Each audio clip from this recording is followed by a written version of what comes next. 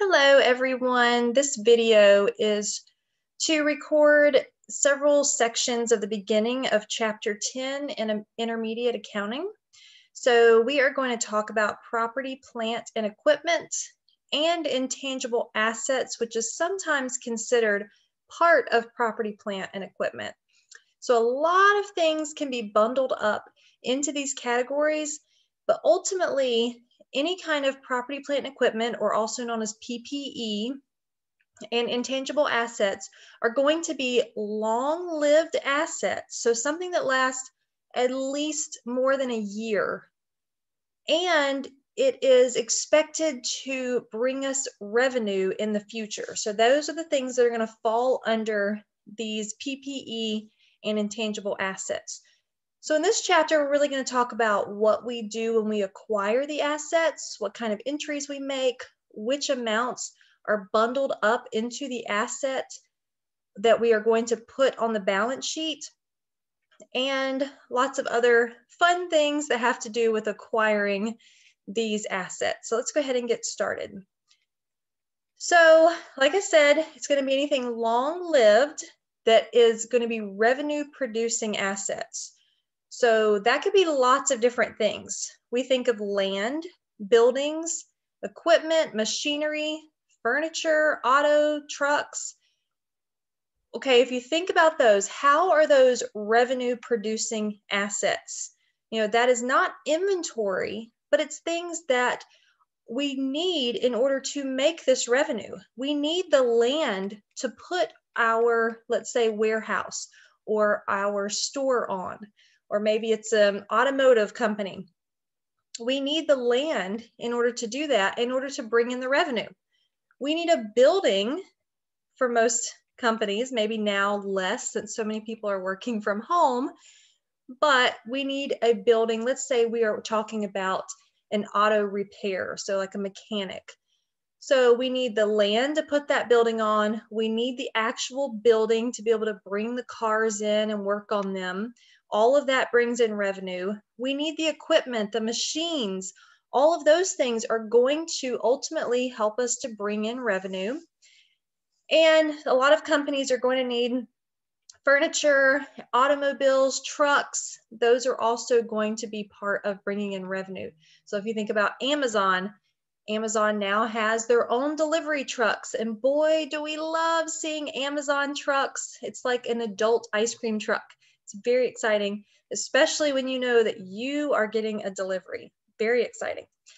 So that is something that helps Amazon to produce revenue. That is a long-lived asset that helps Amazon to produce revenue. So that would be property, plant, and equipment.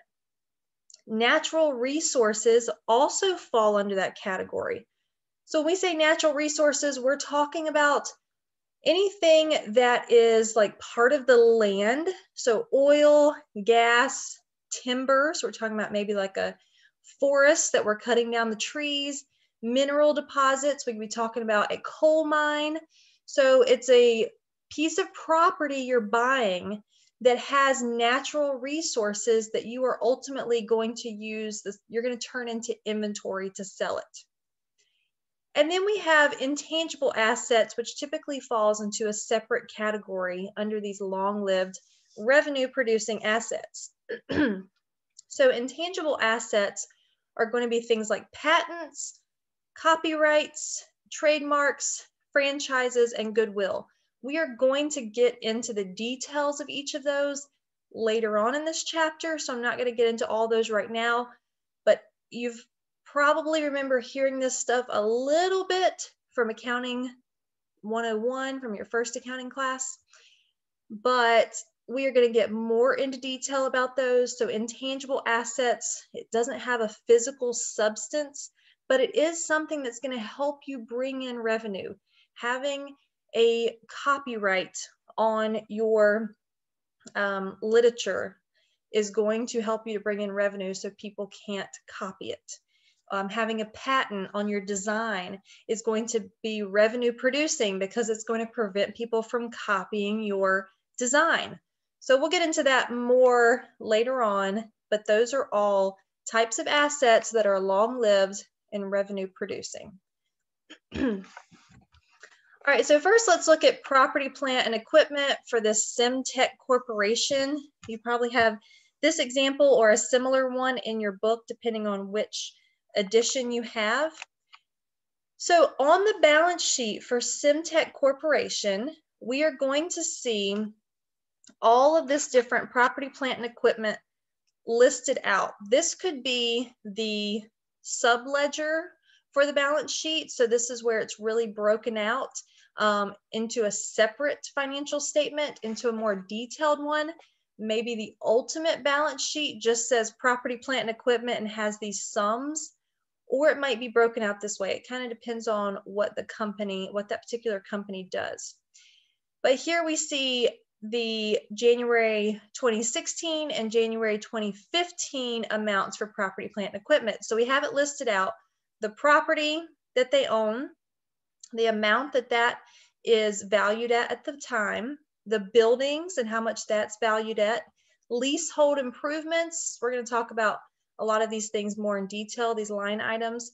We've got our machinery and equipment listed out, enterprise resource planning systems, furniture and office equipment, construction in progress. All of those things are long-lived assets that are going to produce revenue.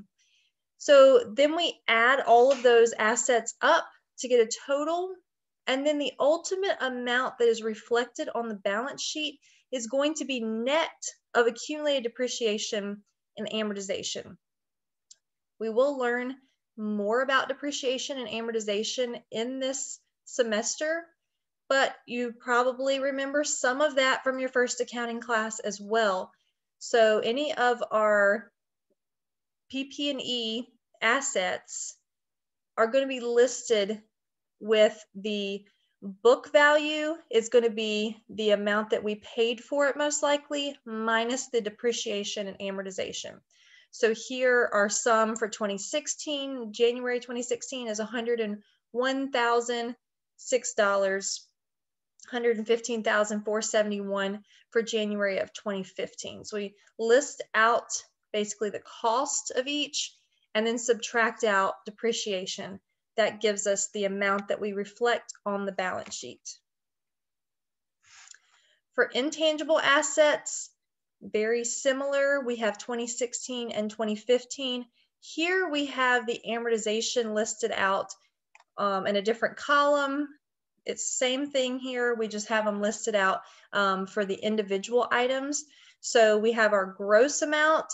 That's likely the amount that we paid for those initially, and we're going to talk about what all is wrapped into that initial cost, what we have to expense out and what we can wrap up into the asset. And then we subtract out the accumulated amortization. So we had $6,991 in our intangible assets in 2016. Then we have to subtract out the accumulated amortization, which is going to be higher each year as we amortize those more and more, which was $4,772. And it was a little bit less amortization in the year before. So the net amount of those is how much is going to be reflected on the balance sheet. Okay, so this just looks like a lot of information, but this basically talks about what is wrapped up into the equipment, land improvements, each of those things, and then which cost can be capitalized, which costs can go on the balance sheet for those items. We are going to look at these individually, so I'm going to skip through this slide. This is also found in your book, but it's helpful information, but we're going to look at them in detail in just a minute. We have the same thing for our intangible assets, and we'll talk about that later in the chapter. So whenever we are looking at the PP&E and intangible assets, we have different ways that we could acquire those. Purchasing them is obviously going to be one of the most common ways in order to acquire an asset. Self-construction, so maybe we have a machine that we built ourselves in our own warehouse That's also something, a way that you might come upon an asset. Donation, maybe someone gave it to you. Business combination, so maybe you bought another business, somebody bought you, or you combined. Either way, the equipment may now be on your balance sheet. You could lease it, which is kind of like renting it, or exchange it. So maybe you have a machine that you're not using anymore, another company has a machine they're not using, you trade it. Or maybe you both trade a truck, so you're exchanging those items. So either way, regardless of which way you acquire the asset, the initial cost is going to be that purchase price, whatever price it cost you to get the item, plus all expenditures necessary to bring the asset to its desired condition and location for use. Again, we will look at these different types of assets broken out so we can see what all would be wrapped up into those costs. But ultimately, the initial cost, the cost that we are going to capitalize, that we're going to put on the balance sheet, is our purchase price plus all those other expenditures to get it where it needs to be and in working order. So let's say we have a piece of equipment. So what kind of costs are wrapped up in equipment? First, we have that purchase price. We're always going to do the purchase price first. And sales tax is going to be added to the cost of equipment. We could not have acquired this equipment without paying sales tax. If you did, then you wouldn't have sales tax wrapped up in the price. But if you did incur sales tax, then that was part of getting that piece of equipment. So it needs to be wrapped up in the cost. Transportation cost. It cost you money, or if it cost you money to get that piece of equipment shipped to you, however that may have been, that was part of the initial cost. That's part of the cost you need to wrap up into the amount that you're putting on the balance sheet. So that would also go into the cost of the equipment. Installation. So if you have to pay someone to install the equipment in order for it to be in working order, that cost can also be wrapped up into the cost of equipment. And any kind of testing to get it to the point where you can start using it. Okay, so if you have not used this equipment yet to produce, let's say, inventory or produce revenue, however that may be, but you have to do some test work, maybe even have to go through some scrap to get the test done, that can all be wrapped into the cost of equipment. And legal fees. Sometimes there may be legal fees wrapped up into getting this equipment. That would also be put into the cost of equipment. So let's look at an example. Okay, so we have the initial cost of equipment for Central Machine Tools. They purchased an industrial lathe to be used in the manufacturing process. The purchase price was $62,000. So you see down below, we put the $62,000. Central paid a freight company $1,000 to transport the machine to its plant location, plus $300 of shipping insurance. All of that was necessary to bring that piece of equipment safely to the location of the plant. In addition, the machine had to be installed and mounted on a special platform built specifically for the machine at the cost of $1,200. So installation for that special foundation, yes, that price was also included. It needed to be spent in order to get this piece of equipment working. After installation, several trial runs were made to ensure proper operation. The cost of these trials, including wasted materials, was $600. We are going to include those trial runs into the amount that we're going to capitalize. So in this case, all of those costs would be included into the amount that we're going to capitalize. So we add them together. $65,100 is the amount that you would see on the balance sheet for this specific piece of machinery for Central Machine Tools. All right, we have lots of these little concept checks, which I think will be really helpful throughout the semester. to make sure that we're understanding it. So it's just more practice for us, which is always a great thing. So let's go ahead and look at this one now. So this is just checking what we just learned. So the following expenditures related to equipment purchased by Symington Corporation. They have the purchase price of $48,000, transportation costs of $2,400, installation and special wiring of $1,500, and testing of $6,000. So how much would they record as the purchase of equipment? Are all of these amounts things that we can include, we can capitalize and put on the balance sheet? Yes, they are. So what we are going to do is we are just going to add up each of the amounts here, the 48,000, 2,400, 1,500, 6,000, and that's going to give us our answer of 57,900. Okay, so let's look at what goes into the cost of land. So our purchase price, of course, when we buy land, we have our purchase price. We have the attorney fees. So if we have to pay somebody, which likely you would, any kind of real estate that you close on, you're going to pay an attorney. You're going to pay a real estate agent a lot of times for their commission. That's going to be wrapped up into it. The cost related to the title and title search can be included in the cost of land. Recording fees, all of that is going to be all these legal type things that are going to go into purchasing land. Any back taxes, liens, mortgages, or other obligations. So this is where the person who used to own the land owed money. They owed taxes. They owed on these liens. They had money they still need to pay on mortgages. Whatever it is, if you have to pay that in order to get the land, that would also be included. However, make sure you note that the current portion of property taxes, which a lot of times you have to pay at closing, are not included.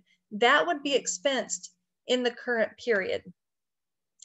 Also, any expenditures for clearing, filling, draining, and even removing old buildings would also be included.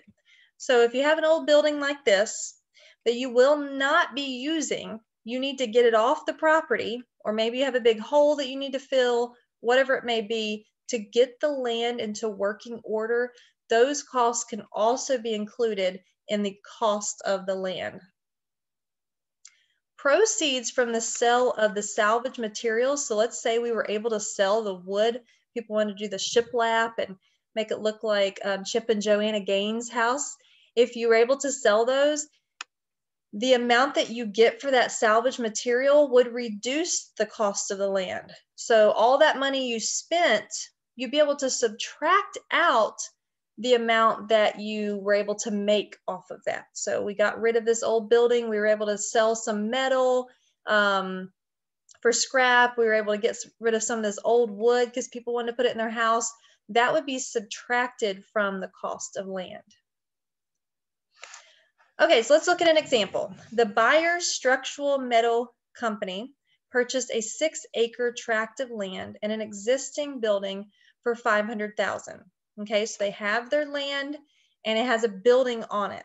They purchased it for $500,000. The company plans to remove the old building and construct a new office building on the site. Since they're removing it, it's going to be part of the cost of the land. In addition to the purchase price, the company made the following expenditures at closing of the purchase. They had title insurance of $3,000. They have commissions of $16,000 and property taxes of $6,000. We've got a little asterisk here. Let's read what we need to know about those property taxes. So the $6,000 in property taxes include $4,000 of delinquent taxes paid by buyers on behalf of the seller. Okay, so $4,000 of the $6,000 we had to pay because the last people did not pay it. That was mandatory in order for us to get the land. $2,000 of it was attributable to the portion of the current fiscal year after the purchase date. So that's this year's taxes. Shortly after closing, the company paid a contractor $10,000 to tear down the old building and remove it from the site. An additional $5,000 was paid to grade the land. Okay, so of all of these amounts, what would be included in the cost of land? So we have the purchase price of $500,000. That would be included. We have the title insurance of $3,000. That would be included. That was necessary. We had to pay the commissions of $16,000, probably to the realtor. We had to pay $4,000 of the delinquent property taxes. Remember, since that was delinquent, we had to pay what the last person didn't. We are going to include that in the capitalized cost, but notice we left the other $2,000 out. That is going to be expensed in the current year because that's the current year's property taxes. We also had to pay to remove the old building. So we're going to add that cost in there for $10,000. And we had the cost of grading for $5,000. We include that also. So we had to get the land to working order with that extra $15,000 there in the last two items. So when we add all of these capitalizable items, our cost of land was $538,000. So there's that property tax note. That's why we had it at $4,000 because $2,000 of it was the current month's, the current year's cost. All right, let's talk about land improvements. So what do land improvements include? So we have this big, beautiful plot of land. So if we add stuff to it, not talking about getting it level, getting it the way that we need it to be to put a building on it, but if we start adding things to it, like let's say a parking lot or a sidewalk, or we get a lot of landscaping, we add some trees, some flowers, all of those land improvements are a separate item. Let me tell you why. We'll get more into detail about this later, but the land itself, we do not depreciate, okay? There's no depreciation for land itself because we expect, of course, the market goes up and down, but for the most part, we do not expect land to lose its value. That piece of earth is going to still be there at the end of your business. There's no reason to depreciate it. It's not like a building that's breaking down. Land will still be there at the end. However, land improvements can be depreciated. A parking lot, that's going to break down. It is going to get wear and tear. It will need to be repaired, maybe even repaved or redone later on. A sidewalk, same thing. Same thing with landscaping. So we keep the price of land and land improvements separate on the balance sheet for that reason. All right, a couple more items we'll cover in this lecture today, the cost of the buildings. So we've got our land, big, beautiful plot of land. We took down that old nasty building. Now, what can we include in the cost of the building itself? Of course, we're going to include the purchase price. So how much we paid for it, the realtor's commissions, just like the land, reconditioning costs if we have to put in some extra costs to get it to where it needs to be, and then legal fees would also be included. So all those are pretty obvious things that would be included in the cost of the building. How about the cost of natural resources? Okay, so we bought a plot of land. Let's say we bought a big forest. We are going to use the timber as inventory. We're going to sell that lumber. So what can we include? So we include the timber tracts, mineral deposits, oil and gas deposits. Those are all whatever we paid for right in the beginning. So that's basically like the purchase price. So benefits are derived from their physical consumption. So in other words, using those resources up is what is going to, we're going to deplete that natural resources as we remove coal from the mine, as we remove timber from the forest. We are using up that natural resources. That's how we, just like depreciation, we are depleting our natural resource. So the cost wrapped up into it is the purchase price and any other costs necessary to bring that asset to condition and location for its use. If you have to develop that natural resource, So maybe you have to dig into the coal mine. You have to put in different equipment that would be wrapped up into the natural resource that could be wrapped up into the cost of the resource. All right, we are going to look at asset retirement obligations before we finish up this lecture. This is going to be the hardest concept of this lecture. So stick with me. You can always replay this video. This is where we're going to get into some calculations, and we are going to look at a couple of examples. So stick with me, and always you can reach out with questions. So sometimes we have an existing legal obligation associated with disposing or retiring a tangible, long-lived asset. So in other words, if we have like a mine, we might have a legal obligation to bring that mine to a certain quality, I guess. It might have certain things that we have to do before we walk away from it. So those are going to be obligations that we have. That's going to be like a liability we have. So GAAP requires our asset retirement obligation, or AROs, to be recognized as a liability and measured at fair value, if you can reasonably get that fair value estimated.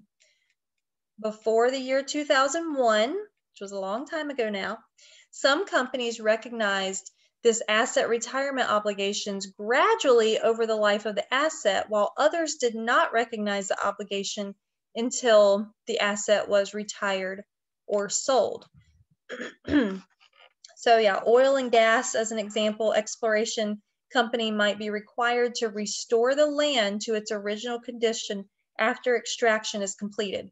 So think about it. You've got this plot of land that you're going to get the oil and gas from. So you've got all kinds of holes you're digging, all kinds of equipment tearing up the land. And you might have a legal obligation to get that land looking like it did beforehand, filling in holes and things like that, which can be very costly. So that would be a liability that you're going to have at the end of that asset's life. All right, we got a nice long example here, but hopefully it will help everybody to understand it. The Jackson Mining Company paid $1 million for the right to explore for a coal deposit on 500 acres of land in Pennsylvania.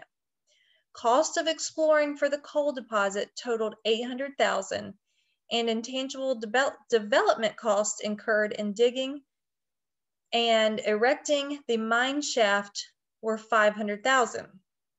In addition, Jackson purchased new excavation, that's a tough word to say, equipment for the project at a cost of $600,000.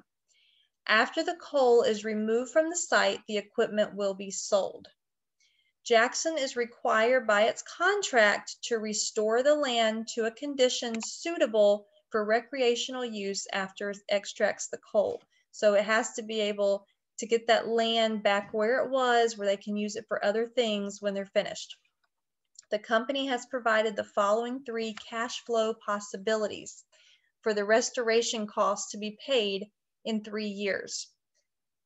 So for these companies, a lot of times they have, like it says, different possibilities of cash outflow that they're expecting. So they think there's a 30% chance that the cash flow will be about $500,000, 50% chance it will be $600,000, and there's a 20% chance it's going to cost them $700,000. It's also important for us to know what the company's credit adjusted interest rate is going to be, and it tells us it's 8%. So what do we do with all this information is the question. So let's walk through it. So first, we are going to take each of the different scenarios, the 500,000 at 30%, 600,000 at 50, and 700,000 at 20%, and we are going to get our estimated asset retirement obligation. So we take the 500,000, that there's a chance, a 30% chance that it's going to cost them 500,000. So we take 500,000 times 30%. 500,000 times 0.3. That gives us 150,000. Then we take the 600,000. There's a 50% chance it's going to cost 600,000. So we take the 600,000 times 0.5, or 50%, which is 300,000. And then the 700,000 times 20%, or 0.2, which gives us 140,000. And then we add all of those together, which gives us 590,000. So with all of these scenarios and the likelihood, the percentage of them happening, we come up with an estimated asset retirement obligation of 590,000. So that's saying we think that with these three scenarios, taking all of them into account, we think that it's going to cost an estimate of 590,000 to get our piece of land after mining it for all the coal over 3 years. We think it's going to take about 590,000 to get it back to its recreational use, which we are legally obligated to do. So we are then going to find the present value of that 590,000. We want to know how much is that now, today, at our 8% rate compared to 3 years from now. So we would look at our present value chart. I don't have a copy of it on here, but we have a present value chart. The present value of $1, 3 years from now at 8%. So we would go to period 3 at 8%. That would give us a factor of 0.79383. We take that factor and multiply it by our estimated amount of 590,000, and it tells us our liability needs to be $468,360. Again, feel free to pause this, rewind it, and see how we walk through that example again. Now, when it comes to the total amount that we're capitalizing for this coal, we're going to start with the purchase price of $1 million. We have the exploration cost of $800,000 and the development cost of $500,000. And then we are going to put that $468,360, and we're going to add that to it. That will give us our total cost of coal deposit. Okay, so we took all of those costs that are wrapped up in buying it, and then we added in the amount that we figured out there for our restoration, for bringing it back to what it was going to be. So let's look at what our journal entry will be with this situation. So we bought our coal mine for the total cost that we see right up top, the $2,768,360. That's an asset, so we debit the asset, and then we are going to credit the cash that we spent.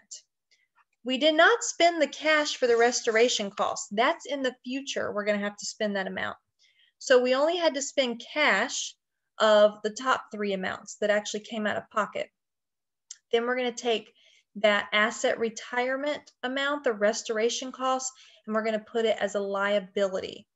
So we credited cash because that is decreasing our asset, and we're crediting our liability because we are creating that liability.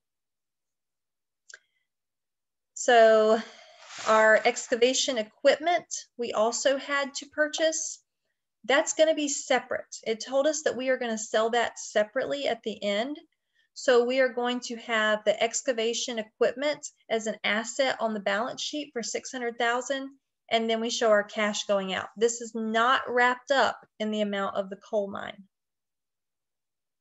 All right, we're almost through it. We're getting through. You're doing a good job. Always feel free to ask questions.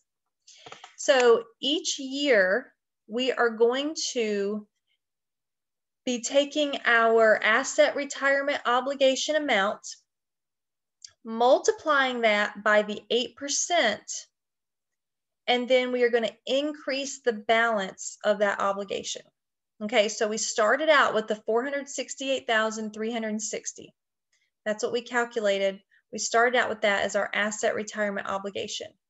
We multiplied that by 8%, and that gave us $37,469. That's what we are going to increase the asset retirement obligation balance by.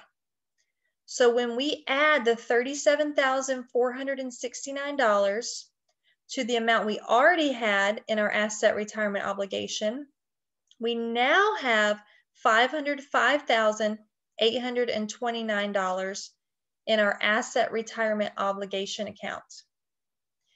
Then in year 2, we're going to take that amount, the $505,000 times 8%, so times 0.08.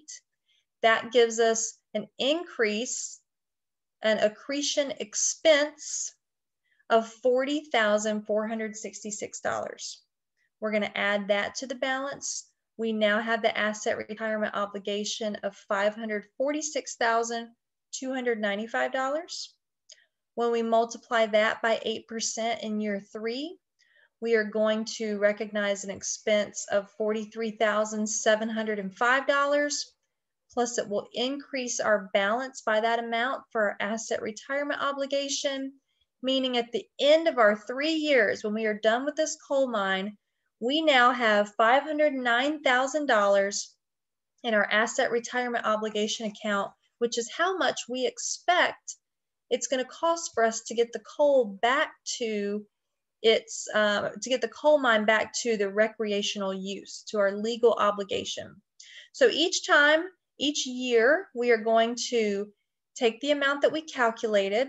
We're going to debit accretion expense. Remember, it's an expense account, so we always want to debit it. It's going to decrease income. And we're going to credit the asset retirement liability because we believe at the end we're going to have that liability that we have to pay. If the actual restoration costs are more or less than the $590,000, we recognize either a loss or a gain. So let's say it actually cost us $625,000. Oh, that stinks. It cost more than what we had accounted for. So when we actually pay that amount out, we are going to get rid of that asset retirement liability, the $590,000, by debiting it because it was a credit account. We no longer have that liability. But since we had to pay cash, we had to decrease that cash asset by $625,000. We're going to recognize a $35,000 loss. If it would have been less than the $590,000, we would have recognized a gain. All right, so I think that was my, oh, we do have one more little concept check here. So we're just going to run through a concept check for this cost of land, and then I'll let you go on this video. So this mining company paid $50 million for the right to explore and extract copper from land owned by the state of Wyoming. To obtain the rights, they agreed to restore the land to a suitable condition for other uses after its exploration. So same as the other situation, we have legal requirements to return the land to where it can be used for other things later. They incurred exploration and development costs of $15 million. The company's credit adjusted risk-free interest to 6%. Remember, the other one was 8%, this one's 6%. This is the estimated possible cash flows for restoring the land in 3 years. So here we only have 2 different options. We think it may cost $5 million. There's a 40% chance it will cost $5 million, but there's a 60% chance it's going to cost $10 million. That is a huge range, but we're going to do the same thing we did before. Excuse me, we're going to take the $5 million times 40% and the $10 million times 60%. We'll add those two together to figure out how much it's going to, our probability is going to be. So when we do that, we take our 5 million times 40% and our 10 million times 60% and add those together, it's going to give us $8 million. We then are going to multiply it by our present value factor. We're going to look at the present value chart. We're going to take our period 3, because it tells us 3 years, and our 6%, and it's going to give us the factor of 0.83962, We'll multiply the $8 million by that. It will give us $6,716,960 as the present value of our restoration cost. So in this question, it's asking what's the initial cost of the copper mine? We're going to take our $50,000 purchase cost, the $50 million, the $15 million cost for the exploration, and then we're going to add in the asset retirement obligation of $6,716,960. When you add all of those up, it's going to be $71,716,960 in order to buy this piece of land that they're going to use to mine. Please reach out with questions, and I hope you have a great rest of your day.